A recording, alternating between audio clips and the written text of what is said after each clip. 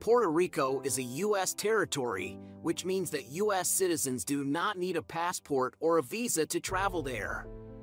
You can also use U.S. dollars and enjoy the same rights and protections as in the mainland.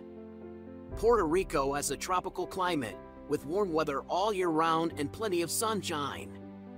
The island is also rich in biodiversity, with a variety of ecosystems, such as rainforests, dry forests, mangroves, coral reefs, and caves. Puerto Rico has a vibrant culture, influenced by its Spanish, African, and indigenous heritage. You can experience the island's music, art, cuisine, and festivals, and learn about its history and traditions. The island is also a great destination for adventure seekers, as it offers many activities and excursions, such as ziplining, surfing, snorkeling, diving, hiking, and kayaking. Hey everyone, Morgan Soft here, asking you to like and subscribe. And kayaking. And of course, Puerto Rico has some of the most stunning beaches in the Caribbean, where you can relax and enjoy the turquoise water and white sand. How to get to Puerto Rico?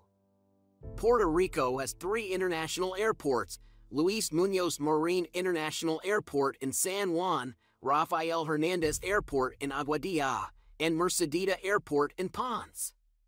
The most convenient and popular airport is Luis Muñoz Marin International Airport, which has daily flights from many U.S. cities and some international destinations.